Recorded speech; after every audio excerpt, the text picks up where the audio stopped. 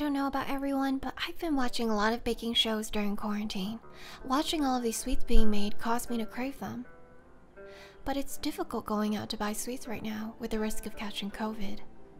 So here's an easy donut recipe you can do at home for those cravings.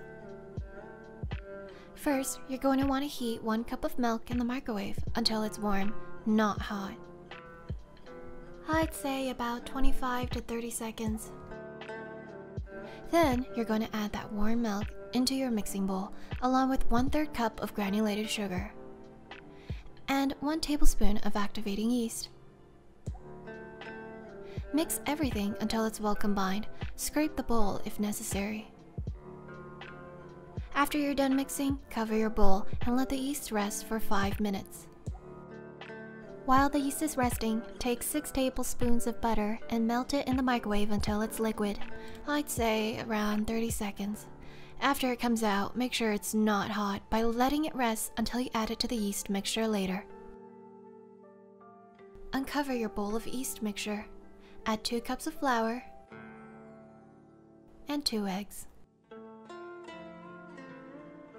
The melted, warm, not hot butter. 1 teaspoon of vanilla. Mix until combined, 2 minutes.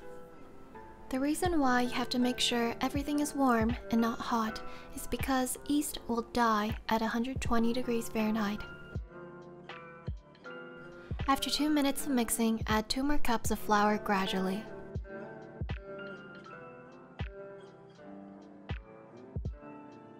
Mix until the dough falls off easily from the bowl.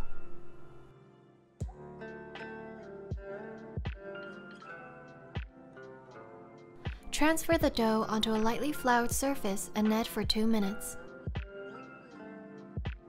After you finish netting, put the dough in an oil-greased bowl. Cover the bowl with a wet towel and then leave the bowl in a warm place to rest for 1.5 hours. After 1.5 hours, roll out the dough into a 1/2 inch thick disc.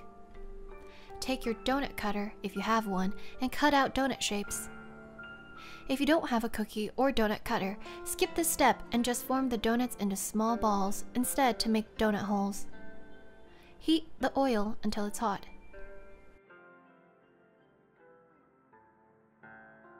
Flip the donut on each side until it's golden brown. For me, it was around 10 seconds on each side. Finish frying. This recipe makes a little more than a dozen.